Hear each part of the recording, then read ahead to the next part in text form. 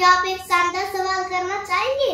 So in this question of NEET 2013, there are three blocks M, 2M and 3M. They all are moving upward at a constant speed v. It means their velocity is constant.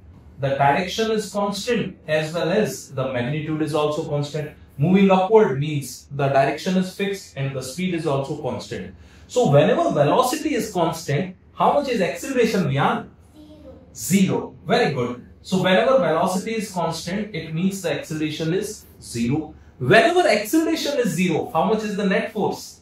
Zero. Very good. Because acceleration zero means the net force on that object must also be zero. Now the question is asking the net force on the object having mass 2m. For 2m, the velocity is constant, means acceleration zero. Acceleration zero, it indicates that net force on the 2m is zero. So which option should be correct, Vihan? Zero. Very good.